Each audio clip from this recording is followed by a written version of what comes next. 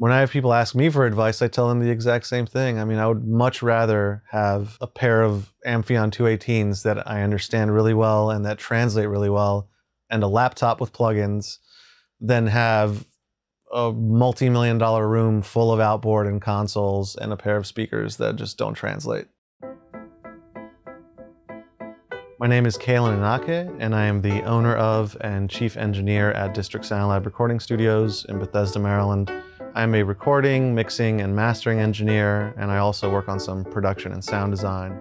I learned really early on just how important monitoring is in mix translation.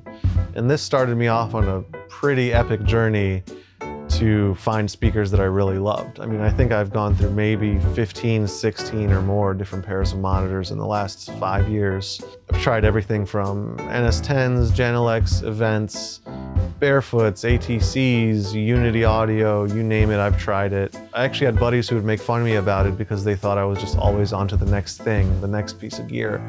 But it wasn't about that at all. It's just that I knew what I wanted from a speaker. I wanted a full range speaker that was detailed but not overly clinical, that actually translated, and nothing I had tried up until that point would give me that. The way I ended up on Amphion was kind of a crazy story. At the time I was using a pair of monitors that are a pretty famous pair of monitors. They're very hyper-detailed, kind of upper mid-forward monitors. And I liked them in some ways, but they just were not translating right for me. So I had a few buddies who had recently switched to Amphion, and they convinced me to try them out. So I ordered a pair, brought them in, I put them up next to my current monitors, played some mixes on both, and unfortunately I was a little bit let down with the Amphions, so I foolishly sent them back, got back to work on my current monitors. But over time I became increasingly frustrated with the monitors I was using. Their lack of translation was driving me nuts. So a good buddy of mine, Taylor Larson, he had recently switched to Amphions, and he was really pushing me to try them out one more time. So I said, okay, let's try this one more time. Except this time I did it a little differently. I took my other speakers down, I put just the Amphions up, and then first thing in the morning with fresh ears, I got to work on them. I did a mix, and when I played it in the car, it just was amazing. It blew my mind. It was the best sounding mix I had ever done in my career.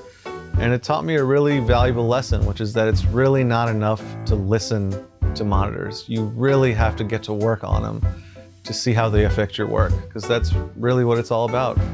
I started using subwoofers very early on in my career because I've always felt the need to hear as low as possible.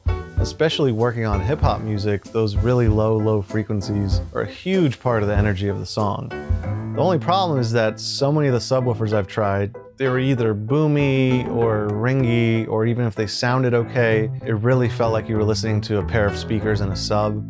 So I recently upgraded to the BaseTwo system, and it's been incredible. I mean, it doesn't feel like a pair of speakers in a sub. It feels like I'm listening to a cohesive, full-range system that goes all the way down to 20 hertz. It's so clean, it's so effortless. There's so much headroom, and it's just so detailed and accurate.